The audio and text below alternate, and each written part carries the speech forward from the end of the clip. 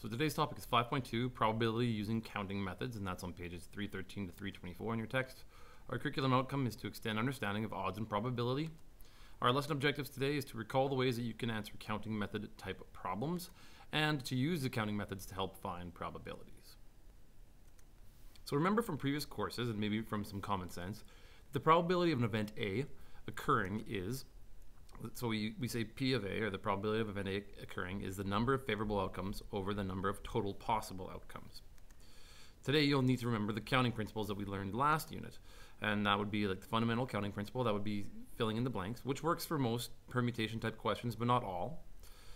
Permutations, so that's something that's in a specific arrangement, and that's when we could use our NPR button, or we could use the factorial version. Remember that we have factorial as well. Permutations with identical objects, remember that we had n factorial over r factorial times s factorial times t factorial, etc., etc., etc., where n was your total number of objects, and however many times those things were repeated or identical, you'd fill those in for r, s, and t. Combinations, and that's when the order doesn't matter, so things like card hands or just choosing people to be on committees, and that's what using the NCR button. And also remember that you can have things like cases, and that's where situations, where you can add your answers together. And some of the key phrases there are at least, and today I'll show you another way to do questions where they say at least. So here's our example. It says there are 11 boys in a cross-country race. What is the probability that 3 out of 5 best friends, Blake, Jesse, Mark, Michael, and Terry, will finish in the top 3? So we want to find our total number of outcomes first. Usually that's the easiest thing. And we're talking about 11 boys in a race, and we are only in the top 3. That means there can only be 3 of them in that top 3. So we're going to find a number of permutations that you could have 3 different boys in the top 3 out of 11 total boys. And then our favorable outcome in this case would then be, we want 3 out of these 5 boys to be in the top. So that would be 5p3. So out of 5 boys, 3 of those. And so your probability then would be 5p3 over 11p3. And that would be 5p3 in your calculator is 60, 11p3 is 990. And that simplifies to 2 over 33. So you could write your probability as a fraction, or if you want to change that into a percentage, 6.1%. So here's our second example. It says, what is the probability that when Glennis has 5 kids, that at least one of them will be a girl? So if you want the probability of at least one being a girl, then you need to find the probability of them all being a boy. Because if you can find the probability of them all being a boy, that means if you subtract that from 1 being 100%, if you want to think of it that way, then 1 minus the probability of them all being boys will be the probability that at least one of them will be a girl. So the probability that they're all going to be boys, well, if she has 5 kids, that's 2 times 2 times 2 times 2 times 2. So that's 32 total outcomes. And the probability that they're all going to be boys, there'd be only one outcome if they're all boys out of 32 possible different outcomes. And 1 is the same thing as 32 over 32 minus 1 over 32. And that's 31 over 32, which is 97% chance that Glennis, when she has 5 kids, at least one of them will be a girl.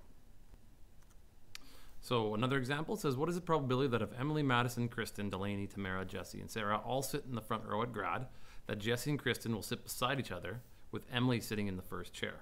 So it seems like it's pretty complicated. So the first thing we want to do is just find out how many different ways can these 7 girls sit in the front row? And that would just be 7 factorial. So that's your total number of outcomes.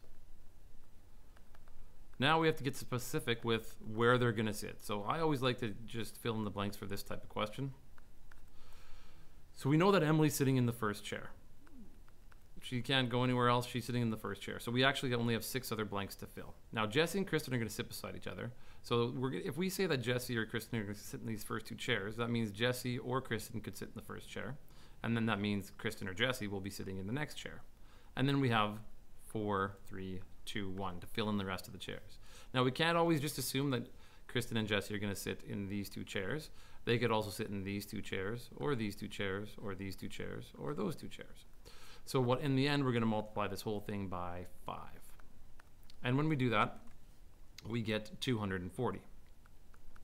So our probability of this event occurring is 240 over 7 factorial, and 240 divided by 50/40, that's what 7 factorial is 1 over 21, which is 5%.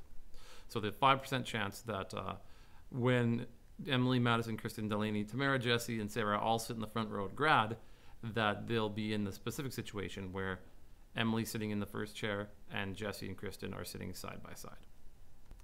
And our final example says, what is the probability that you'll get dealt a 5-card hand full of spades out of a normal deck of 52 cards?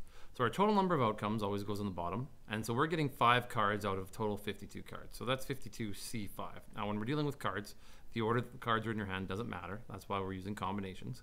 And our favorable outcomes would be 5 cards that are all spades. So that would then be 13C5. 5 out of the possible 13 spades in the deck. And when that's all said and done, we get 1287 over 2598960. That's 2,598,960. And you get a 0.05% chance that you're going to be dealt a card full of spades, or sorry, a handful of spades, 5 cards in a row that are spades, out of a normal deck of 52 cards. So in summary, you need to remember all of our counting principles in order to find probabilities. And you need to remember that the probability of an event occurring is the number of favorable outcomes over the number of total possible outcomes.